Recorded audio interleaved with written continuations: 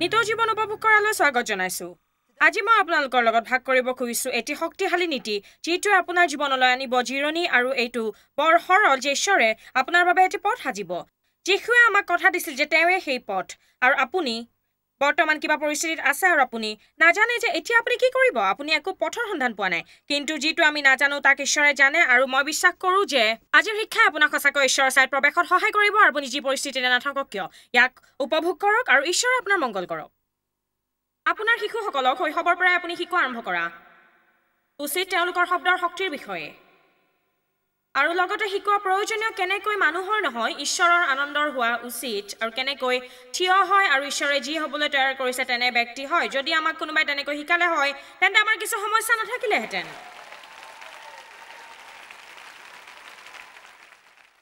ফিলিপিয়া 4:6 মই মাত্ৰ কথাখিনি উল্লেখ কৰিম আপোনালোকে তাৰে পৰিচিত একোতে উদ্বিগ্ন নহবা কিন্তু সকলোতে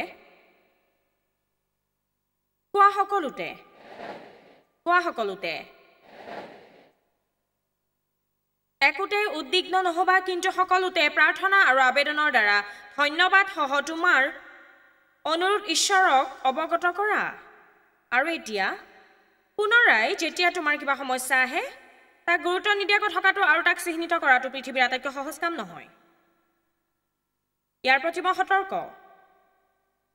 কিন্তু অহাকালিক চিহ্নিত কৰাৰ প্ৰচেষ্টাত বৰ্তমানক অপচয়ৰ আমি বন্ধ কৰিব লাগিব ঈশ্বৰে আমাক এবাৰত এদিনৰ অনুগ্ৰহ দিয়ে অনুগ্ৰহ ঈশ্বৰৰ শক্তি আৰু আমি যি বিচাৰো তাক কৰাৰো সামৰ্থ্য ভৱিষ্যতেও দৃষ্টি আৰু আহিবলগীয়া সকলোখিনি বিচৰাৰ সমস্যাটো হ'ল আমাৰ লগত সেই অনুগ্ৰহ নাই গতিকে যেতিয়া আমি পথৰ সন্ধান কৰোঁ সকলোখিনি খেলি মেলি যেন লাগে যদি ইতিমধ্যে আমাৰ সেই সমস্যা আছে আৰু আমি দুসপ্তাহ আগলৈ চাওঁ তেতিয়া শয়তানে কয় তেতিয়ালৈ ই আৰু নিকৃষ্ট হ'ব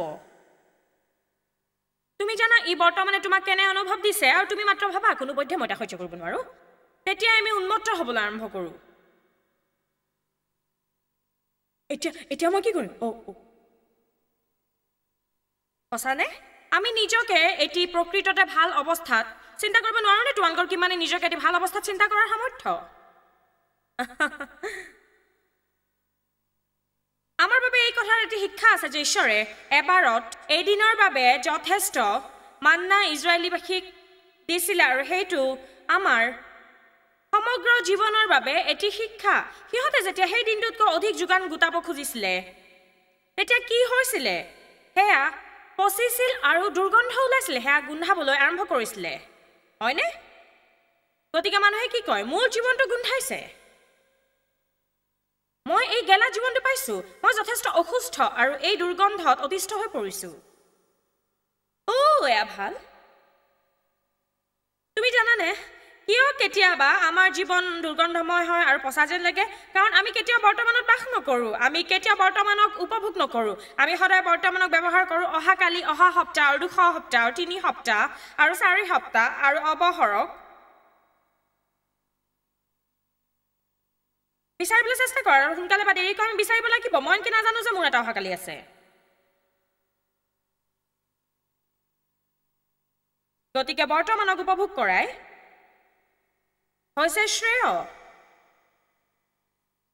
ভৱিষ্যতৰ উত্তৰবোৰ বিচৰাৰ চেষ্টাত বৰ্তমানক ব্যয় কৰিলেই উদ্বিগ্নতা আহে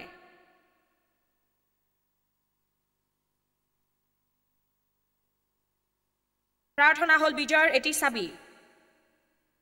বিশেষকৈ প্ৰশংসাৰ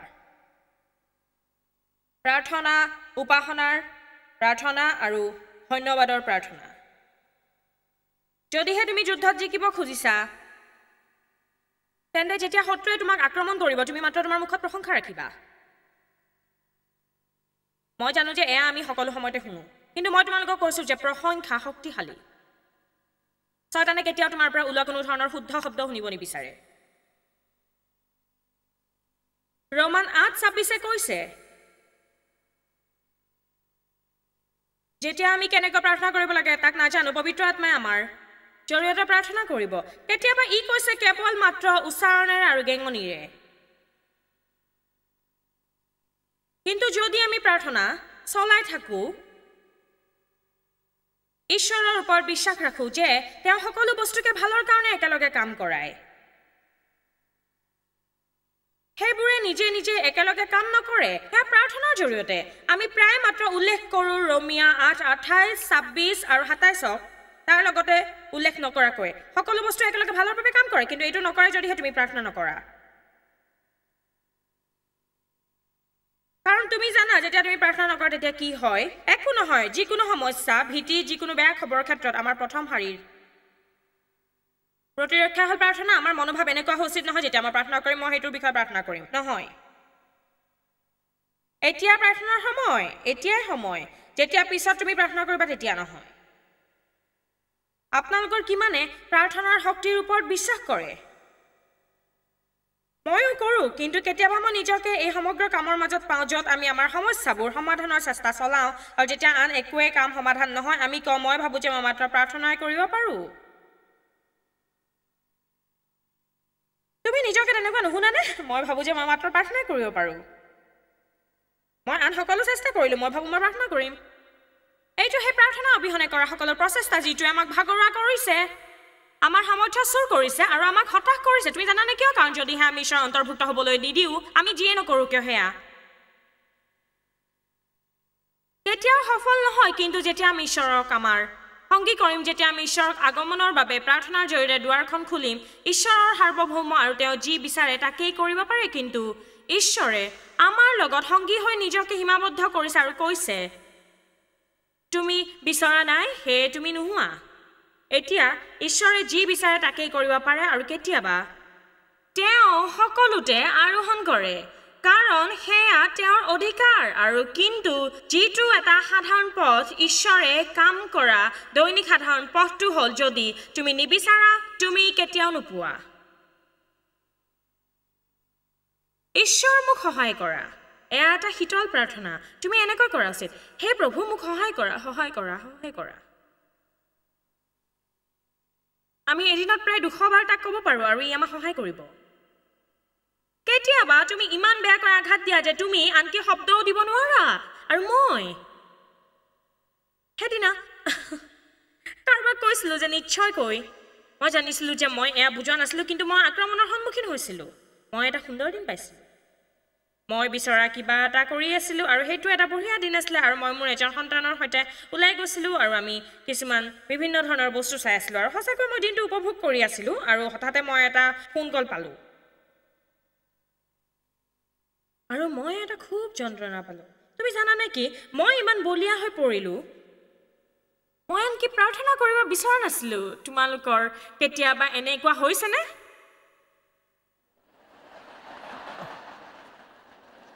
মই মোৰ মূৰ্ছিত অৱস্থাক প্ৰায় উপভোগ কৰাৰ দৰে হৈছিলো গতিকে মই প্ৰাৰ্থনা নকৰো কিন্তু তথাপি প্ৰভুৱে বহুতে মোক সহায় কৰিব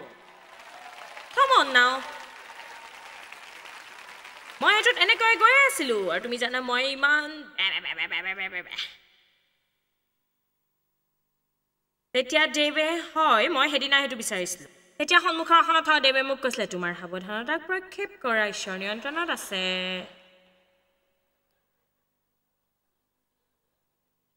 তোমালোকৰ কিমানে জানা যেতিয়া তোমালোকে কেতিয়াবা এনে হয় তুমি কাৰোবাক বিচাৰ যিজনে তোমাৰ লগত তাত অংশগ্ৰহণ কৰিব আমিন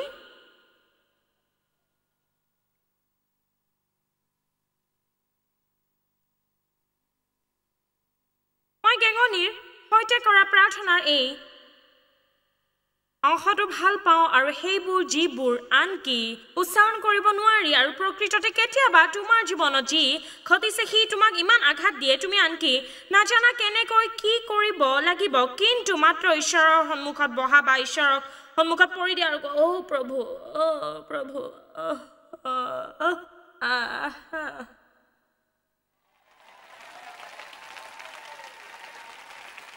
কিন্তু কি জানানে আনকি সেইটো সফল হ'ব কাৰণ তাৰ মূল কথাটো হ'ল তোমাৰ অন্তৰৰ গভীৰতাৰ পৰা তুমি ঈশ্বৰক চিঞৰিছা আৰু তুমি তেতিয়ালৈ কৈছা তোমাৰ বাহিৰে কোনেও মোক সহায় কৰিব নোৱাৰে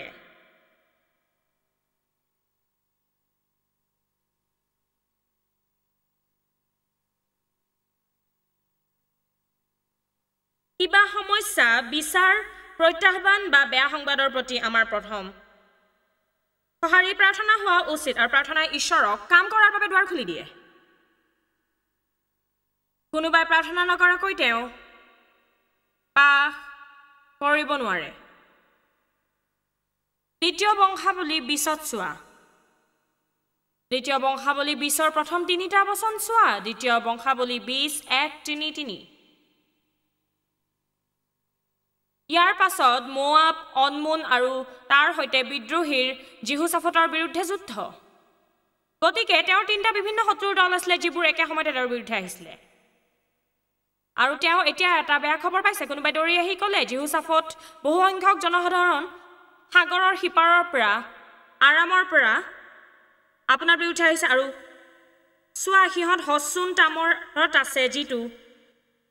আয়ন গদি আৰু বচন 3 চোৱা যেতিয়া জিহুছাফতে ভয় খালে যি কি নহওক সেইটো এটা যথেষ্ট সাধাৰণ প্ৰতিক্ৰিয়া আৰু তুমি বেয়া খবৰ পাইছা আৰু তুমি ভয় খাইছা কিন্তু তেওঁ ইয়াৰ পৰৱৰ্তী কাম কি কৰিছে চোৱা মই এইটো ভাল পাওঁ আৰু তেওঁ নিজকে সাজু কৰিলে গতিকে সমস্যাৰ সন্মুখীন হোৱাৰ প্ৰথম পদক্ষেপ তেওঁ সমস্যাৰ বিষয়ে শুনিছিল আৰু শয়তানে তেওঁক ভয় খুৱাইছিল আৰু প্ৰথম কাম জিহুছাফতে কৰিছিল ঈশ্বৰক বিচাৰিছিল তেওঁ ফোনৰ ওচৰত যোৱা নাছিল তেওঁৰ সিংহাসনৰ ওচৰলৈ গৈছিল প্ৰায় আমি যেতিয়া সমস্যাত পৰো আমি আমাৰ আধ্যাত্মিক বন্ধুজনক বিচাৰো যিজন হয়তো আধ্যাত্মিক নহবও পাৰে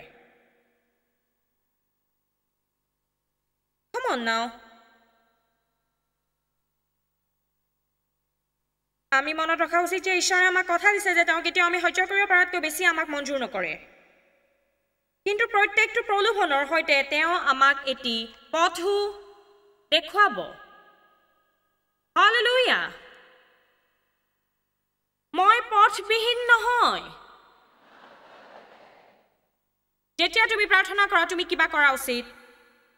আৰু বহু মানুহে হয়তো ভাবিব এয়া আচৌহা কিন্তু বাইবেলে আমাক তাক কৰিব দিছে যেতিয়া তুমি প্ৰাৰ্থনা কৰা তেতিয়া তুমি ঈশ্বৰৰ কথা তেওঁৰ সন্মুখত দাঙি ধৰা প্ৰয়োজন আৰু তুমি শব্দবোৰ প্ৰাৰ্থনা কৰাৰ প্ৰয়োজন আৰু কোৱা প্ৰয়োজন প্ৰভু তোমাৰ কথাই কৈছে যে তুমি মোক মোৰ শত্ৰুৰ পৰা উদ্ধাৰ কৰিবা তোমাৰ কথাই কৈছে যে যদি মই এজন দাতা আৰু এজন টাইডাৰ তুমি মোক সকলো প্ৰয়োজন পূৰণ কৰিবা যে তুমি মোৰ বাবে লোভিক গালি পাৰিবা আৰু তোমাৰ কথাই কৈছে আৰু তুমি এনে মানুহ নহয় যিজনে মিছা মাতিব মই জানো যে তোমাৰ কথা সঁচা আৰু সি উত্তীৰ্ণ হ'ব আৰু মই মোৰ শক্তিশালী কৰিবলৈ আৰু সমৰ্থ কৰিবলৈ যেতিয়ালৈকে মই বাধা বিপত্তি নেওচি নাযাতে তেতিয়ালৈকে সহ্য কৰিম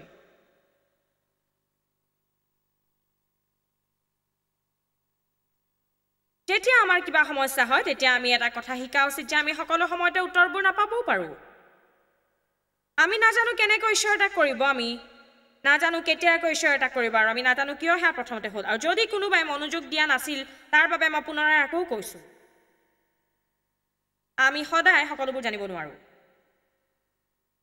বিশ্বাসে বিচাৰে উত্তৰহীন প্ৰশ্ন থকাটো যদি আমি সকলোবোৰ উত্তৰ জানিলো হয় আমি ঈশ্বৰক বিশ্বাস কৰাৰ প্ৰয়োজন নহল হয় বিশ্বাসে বিচাৰে উত্তৰহীন প্ৰশ্ন থকাটো বুজিলানে গতিকে আমি নজনাকৈ থকাটো সহজ হ'ব লাগিব বাৰু আমি কি কৰিম মই নাজানো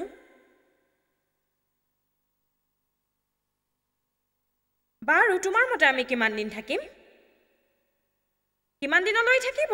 মই নাজানো কিয় এইটো হৈছে বুলি তুমি ভাবিছা মই নাজানো মই সৎভাৱে বিশ্বাস কৰোঁ যে প্ৰত্যেক ৰাতিপুৱা শয়তানে একোজনকৈ অকণমানি ব্যক্তিগত দানৱ আমাৰ প্ৰত্যেকৰে বাবে পঠিয়াই আমাৰ কান্ধত বহিবলৈ আৰু গোটেই দিনটো আমাৰ কাণত চিঞৰে এতিয়া তুমি কি কৰিবা এতিয়া তুমি কি কৰিবা এতিয়া তুমি কি কৰিবা এতিয়া তুমি কি কৰিবা এতিয়া তুমি কি কৰিবা এতিয়া তুমি কি কৰিবা এতিয়া তুমি কি কৰিবা এতিয়া তুমি কি কৰিবা আৰু তুমি তোমাৰ বন্ধুৰ লগত পিছত খাব গৈছা তেওঁলোকে কৈছে বন্ধু মই তোমাৰ বিষয়ে জানো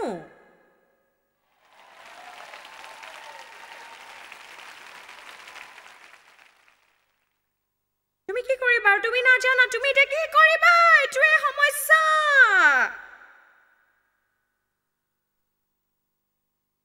আমি এইটো জানিয়ে সন্তুষ্ট হ'ব লাগে যে আমি তেওঁক জানো সিজনে জানে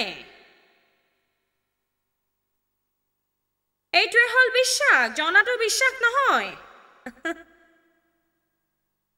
বিশ্বাস হ'ল সুস্পষ্ট নোহোৱালৈকে যিটো আমাৰ আছে যেতিয়াই আমি স্পষ্টতা পাম আৰু আমি আৰু সেই ক্ষেত্ৰত বিশ্বাস কৰাৰ প্ৰয়োজন নাথাকে কিন্তু যেতিয়া আমাৰ বিশ্বাস থাকে এইটো যথেষ্ট থকাৰ দৰে কাৰণ তোমাৰ থাকিব আনন্দ তোমাৰ থাকিব শান্তি আৰু স্পষ্টতা পোৱাৰ পিছত পোৱাৰ দৰে তুমি সকলোখিনি পাবা মাত্ৰ বৰ্তমান তুমি তাক চাব লাগিব বিশ্বাসৰ চকুৰে আৰু আমি আমাৰ পৰিস্থিতিবোৰ বেছিকৈ থৰ লাগি চোৱাৰ এটা ডাঙৰ ভুল কৰোঁ মই কোৱাৰ দৰে আমি নিজকে উপযুক্ত অৱস্থাত ক'ব পাৰোঁ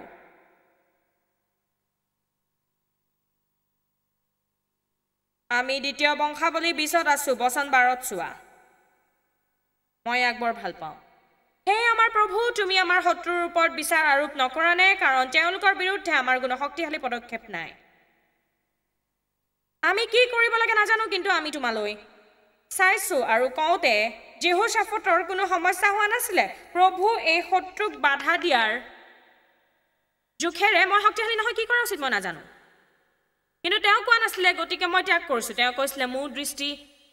তোমাৰ ওপৰত কি কৰিব লাগে মই নাজানো কিন্তু মই চাইছো তুমি কি কৰিবলৈ গৈছা ঈশ্বৰ তোমাৰ পক্ষত আছে ঈশ্বৰৰ এটা আঁচনি আছে ঈশ্বৰে তোমাৰ বিঘিনি নাশৰ পল আৰু সময় জানে তোমাৰ হৈতে তেওঁ বহনিমান কমাৰ হালত আছে আৰু যেতিয়া তুমি তাৰ পৰা ওলাই আহা যদিহে তুমি তেওঁৰ ওপৰত দৃষ্টি ৰাখা তেন্তে তুমি আনকি ধোঁৱাৰ দৰে নুগুন্ধোৱা আমিন বিগত কিছু দিনত ঈশ্বৰে মোক তাক সোঁৱৰাই দিবলগীয়া হৈছিলে জয় যেতিয়া ই শেষ হ'ব আৰু ই শেষ হ'ব কাৰণ প্ৰত্যেক বস্তু অৱসৰত শেষ হয় তুমি কিহৰ মাজেৰে গৈছা এইটো গুৰুত্বপূৰ্ণ নহয় ই শেষ হ'বই কিন্তু শয়তানে তোমাক এইটো কোৱা নাই সি তোমাক কৈছে কেতিয়াও শেষ নহয় কিন্তু ই শেষ হ'ব আৰু এতিয়া মই তোমাক কথা দিব নোৱাৰো যে আন কিবা আৰম্ভ হ'ব কিন্তু ই শেষ হ'ব সাধাৰণতে যি ঘটে সেয়া মাত্ৰ মাজৰ জিৰণি অতি সোনকালে তুমি ইমান শক্তিশালী হ'বা যে যিবোৰ তোমাৰ সজা কপাই তুলিছিলে আৰু তোমাক বিমৰ্ষ কৰিছিলে আৰু তাক তুমি কোনো ধৰণৰ গুৰুত্ব নিদিবা কাৰণ এতিয়া তুমি ডাঙৰ আৰু ইয়াত সময় শেষ তুমি কিছুমান প্ৰকৃত শয়তানৰ লগত আচৰণ কৰিছা আমিন নতুন স্তৰ নতুন শয়তান যদি তুমি এটা শয়তানৰ বাবে ৰৈ থাকা নাই তেন্তে তুমি নতুন স্তৰৰ বাবে প্ৰাৰ্থনা নকৰা নে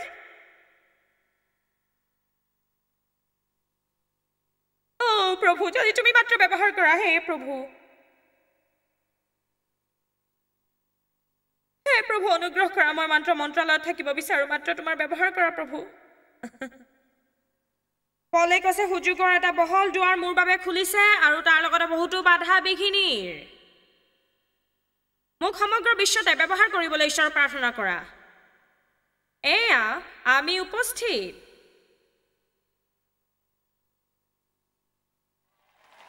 নতুন স্তৰ নতুন শয়তান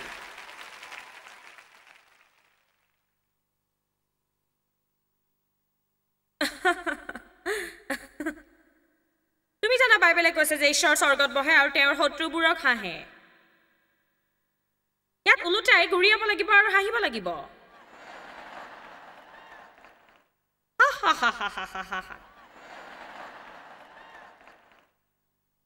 মই তোমালোকক এটা কৌতুক কম সেইটোৱে সকলোকে হহুৱাব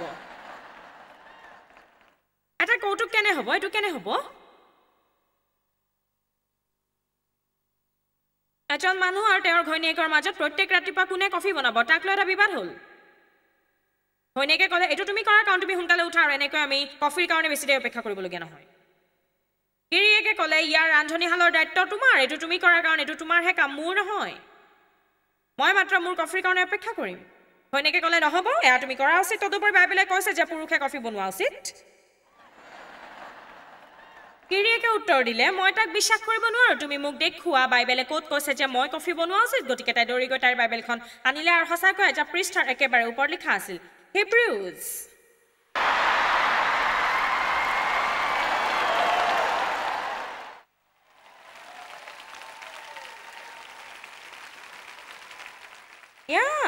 মোৰ লগত কৌতুক আৰু খুহুতীয়া কাহিনীৰ কিছুমান সংগ্ৰহ আছে কাৰণ কেতিয়াবা মোৰ জীৱনত বৰ বেছি খুহুতীয়া ঘটনা নঘটে গতিকে মই মোৰ জীৱনত কেতিয়াবা বহুত বেছি ধেমেলীয়া ঘটনা বিচাৰি নাপাওঁ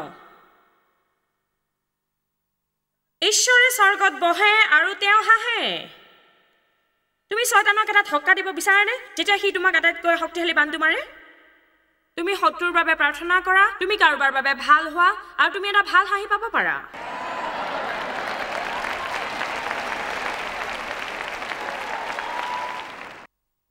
সেইটো পদে 3 লৈ যোৱা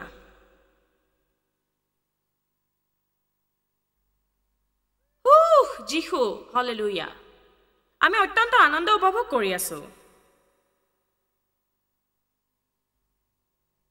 হেতু পদে 3-5 তোমাৰ সম্পূৰ্ণ অন্তৰ আৰু মনেৰে সৈতে ঈশ্বৰৰ প্ৰতি ঢাল খোৱা তেওঁৰ ওপৰত বিশ্বাস ৰাখা আৰু তোমাৰ নিজৰ সক্ষম দৰ্শন শক্তি অথবা নিজৰ জ্ঞানৰ ওপৰত ভৰসা নকৰিবা সকলোৱে কক মই বিচাৰিব নালাগে কোৱা মই জানিবৰ প্ৰয়োজন নাই কেনেকৈ মই জানিবৰ প্ৰয়োজন নাই কেনেকৈ মই জনাৰ প্ৰয়োজন নাই কেতিয়া মই জনাৰ প্ৰয়োজন নাই কেতিয়া আৰু মই জনাৰ প্ৰয়োজন নাই কিয় আৰু মই জনাৰ প্ৰয়োজন নাই কিয় যেহেতু ঈশ্বৰে দমন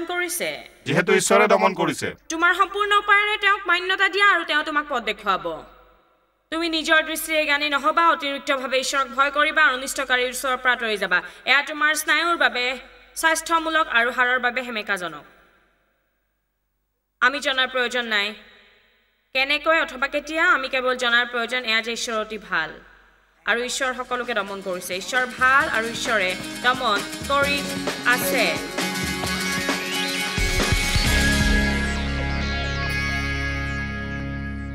আমি থকা প্ৰত্যেকটো পৰিস্থিতিতে আমাৰ প্ৰথম প্ৰত্যুত্তৰ প্ৰাৰ্থনা হোৱা উচিত আৰু তুমি কৰিব পৰা সকলোখিনি চেষ্টা নকৰি তাৰ পিছত নকবা যে এতিয়া কৰিবলগীয়া একো নাই মাত্ৰ প্ৰাৰ্থনা হৈ আছে প্ৰথমতে প্ৰাৰ্থনা কৰা মই আজি তোমালোকক উৎসাহিত কৰিব খুজিছো আৰু বহুত বস্তু বিচাৰি উলিওৱাৰ চেষ্টা বন্ধ কৰা আমি নজনা কথা ঈশ্বৰে জানে আৰু যিহেতু আমি তেওঁক বিশ্বাস কৰোঁ তেওঁ সকলো কথা আমাৰ আগত মুকলি কৰিব কিন্তু যদি আমি মাত্ৰ আমাৰ মগজুত বাস কৰোঁ সকলো সময়তে বস্তুবোৰ বিচাৰ প্ৰয়াস কৰোঁ আমাৰ মনটোক কিবা সমস্যাৰ চাৰিওফালে ঘূৰি ফুৰিব দিওঁ সি মাত্ৰ আমাক ভাগৰুৱা কৰি তুলিব এই প্ৰস্তাৱটোৰ বিষয়ে সকলোবোৰ খবৰ আমি তোমালোকে পোৱাটো বিচাৰো আৰু মই এটা সামৰণিৰ শব্দলৈ উভতি আহিম আজি আমাৰ অনুষ্ঠানৰ সামৰণিত মই সোঁৱৰাই দিব বিচাৰিছো যে অতি সৰল কিন্তু সম্ভৱতঃ আপুনি শুনা আটাইতকৈ শক্তিশালী কথা হ'ল আৰু এইটো যে ঈশ্বৰে আপোনাক ভাল পায় আৰু মই সেইগৰাকী মহিলা কেতিয়াও নাপাহৰো যিগৰাকী মোৰ ওচৰত আহিছিল আৰু কৈছিলে জয়ছ এদিনাখন তুমি টিভিৰ পৰ্দালৈ আঙুলি টোৱাই কৈছিলা যে ঈশ্বৰে তোমাক ভাল পায় আৰু ই মোৰ জীৱন সম্পূৰ্ণকৈ সলাই পেলাইছে কাৰণ মই এয়া কেতিয়াও শুনা নাছিলো আপুনি জানে আমি ধৰি লওঁ যে তাৰ প্ৰত্যেকেই জানে কিন্তু প্ৰকৃততে প্ৰত্যেকে নাজানে যে ঈশ্বৰে তেওঁলোকক ভাল পায় আপুনি ভাবিব পাৰে যে ঈশ্বৰে সকলোকে ভাল পায় কিন্তু মই আজি ইয়াত ক'বলৈ আছো যে ঈশ্বৰে আপোনাক ভাল পায় আৰু তেওঁ আপোনাক ভাল পায় নিস্বাৰ্থভাৱে আৰু তেওঁৰ ভাল পোৱা তোমাৰ কামৰ ওপৰত নিৰ্ভৰ নকৰে যদিও তুমি কিবা ভুল কৰা ঈশ্বৰে তোমাক ভাল পায় আপোনালোকক উৎসাহিত কৰিব খুজিছো যে দিনত কমেও 10 বাৰ নিজকে উচ্চ স্বৰত ক'বলৈ আৰম্ভ কৰক আইনাত নিজকে চাওক আৰু ডাঙৰকৈ কওক ঈশ্বৰে মোক ভাল পায় যিমানে বেছিকৈ তাক আপুনি ক'ব সিমান বেছিকৈ তাৰ প্ৰতি আপোনাৰ ধ্যানগ্ৰস্ত হ'ব আৰু যিমান বেছিকৈ তাৰ বিষয়ে আপুনি ভাবিব এয়া আপোনাৰ জীৱনৰ আটাইতকৈ ডাঙৰ বস্তু হ'ব আপুনি বিশ্বাস গঢ়ি তুলিব আৰু আপুনি পূৰ্বতকৈ অতি সাহসী হৈ পৰিব সামৰণিত অন্তিমবাৰৰ বাবে ঈশ্বৰে আপোনাক ভাল পায় প্ৰত্যেক দিনাই জীৱন সলনি কৰাৰ এই প্ৰচেষ্টাৰ বাবে আমালৈ লিখি বা ফোন কৰি সহায় কৰক যদি আপুনি ঈশ্বৰলৈ প্ৰাৰ্থনা কৰাটো বিচাৰে ইয়াৰ উপৰি আপুনি আমাৰ ৱেবছাইটতো চাব পাৰে www.joycemayerministry.org য'ত আপুনি দেখা পাব 14টা মিনিষ্ট্ৰীৰ আগতে লাভ কৰক জয়ছৰ teaching resources travel schedule digital online book store আৰু বহুত কিবা গতিকে নতুন জীৱন উপভোগ কৰা ভ্ৰমণ কৰোঁতে আমাক যোগাযোগ কৰক এয়াইটো সময় জীৱন উপভোগ কৰাৰ